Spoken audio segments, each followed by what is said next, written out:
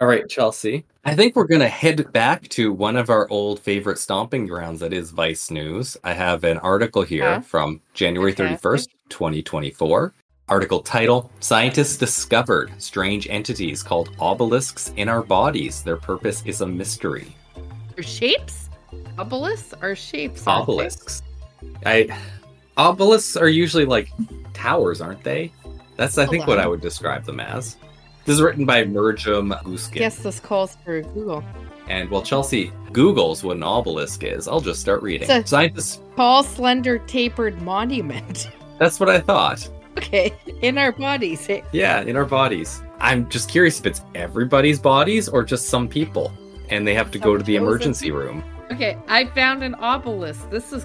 Do we have to go to the emergency room though? Maybe this article will tell us. Wait until we finish this story, guys, until the end of the Fringey Mini to decide whether or not you should be going to the hospital with your obelisk problem. I'm happy with that. Okay. Scientists have discovered strange entities hiding in our guts and mouths that may represent an entirely new class of life, if they are even alive. Dubbed obelisks, these tiny rings of RNA can fold into structures that look like a rod, hence the name. They're also surprisingly commonplace in our microbiomes, the community of viruses, bacteria, fungi, and their genes that live in our bodies. Yet they've gone undetected until now and represent the latest discovery in an ever-growing list of mysterious, quote, genetic agents, end quote, hiding in plain sight. Indeed, the researchers who discovered them report that their function, if they have one, is a mystery. The obelisks were discovered by a team led by the Nobel Prize-winning geneticist and pathologist Andrew Basiago, who shared their findings in a preprint. Using a genome hunting filter they developed, researchers found just shy of 30,000 obelisks by scouring the Integrative Human Microbiome Project database, a dataset of microbiomes used by researchers worldwide to study human health and disease. When they searched other microbiome datasets from all over the world, they uncovered even more. In one dataset, 6.6% of gut samples and a whopping 53% of mouth samples contained obelisks.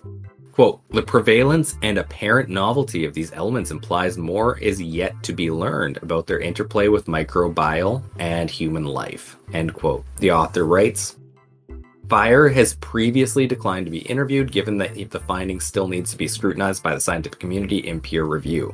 Obelisks represent their own class of organism, if you can even call them that, as the paper refers to them as a biological entity. They lie somewhere between virus and viroids, single-stranded circular RNA that were thought to mostly infect plants, including wreaking havoc on weed crops.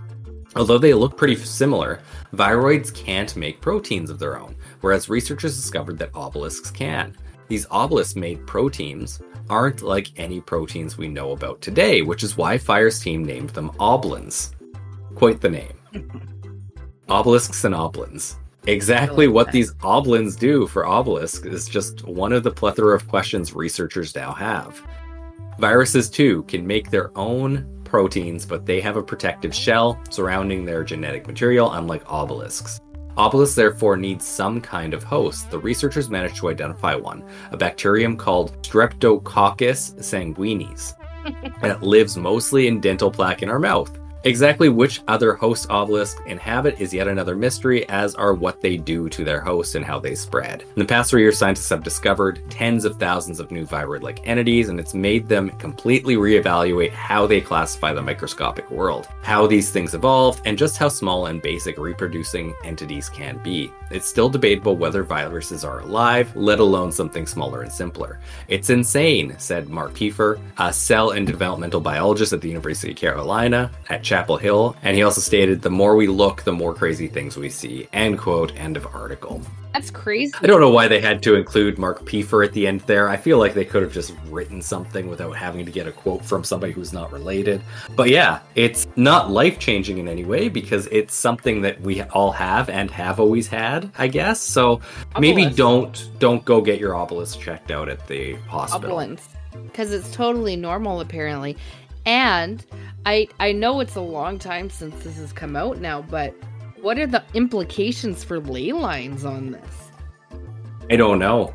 And I'm just worried about the oblins. And if you go to the emergency room screaming that your obelisks and their oblins are wrong or something like that, I think it opens up a whole new world of ways that they will help you at the hospital. I'm sure it would. I'm sure it would open up a whole new world of help. But yeah, it's kind of funny. One of those things where it's like, it's literally always been there. And we've existed plenty fine with it the way it is. Or at least I assume it's always been there. Maybe it did just show up and that's why they're only now just finding it. But odds are now that you say that I have oblins. No, your obelisks have oblins. I don't know if we can claim ownership of the obelisks. Okay, well, I'm feeling a little uncomfortable, but a little comforted knowing that that's what they are. They finally have a name. Yeah. Yeah. And anyhow, I just hope you guys, your obelisks and your oblins are doing okay. Get your oblin levels checked. Make sure they're at the right levels. I think that sounds like a for good sure. thing. Yeah, that would be perfect. Preferred, even. Bye, everybody. See you in 48 hours.